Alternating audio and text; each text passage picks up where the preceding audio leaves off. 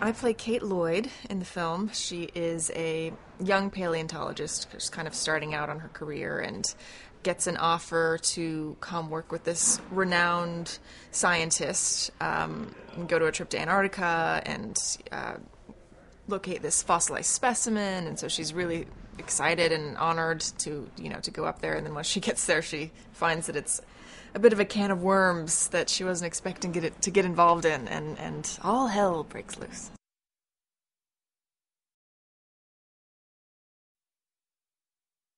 The team of Norwegians and also the Americans that come into it, when they find this alien frozen in the ice, it's initially extremely exciting, and their first thought is, we're going to be rich and famous. We've found an alien. This is unbelievable.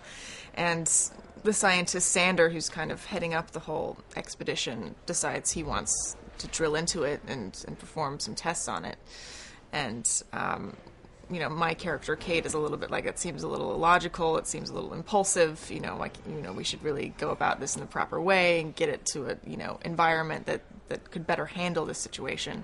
But he's a little bit greedy and anxious, and so once they do that, it's out and it breaks free, and it basically starts taking over the bodies of the people at this base, and gets to the point where nobody knows who's human and who's an alien or a thing. And it just it's like this mistrust and this paranoia that starts creeping through all of the people and all the minds of the people at this base, and everybody starts losing it a little bit. And it's kind of the people of strongest will and strongest mind are the ones who can kind of last the longest. But it's a pretty crazy ride.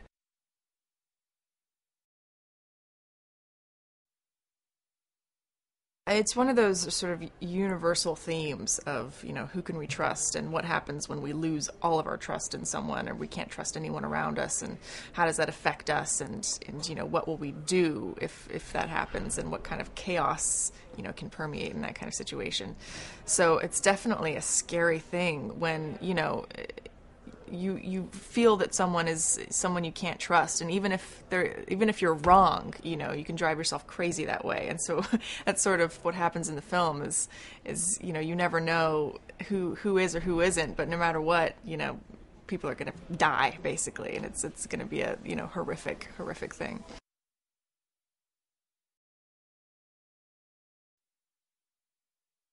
No one is safe. I mean, this thing is dreadful and scary, and it seems impossible to escape.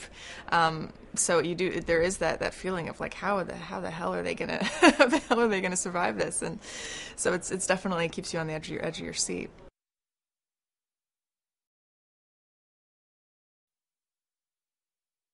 The original is an all-male cast, which is a really interesting thing, and it was really cool, to see a film that has an all-male cast. But I think that we really want to set ourselves apart from that. This isn't a remake; it is a real prequel, and it is about completely different characters and completely different people in the same situation. And so, to me, having a female lead kind of immediately says this isn't a remake. We're doing something different, and we're bringing in this different dynamic.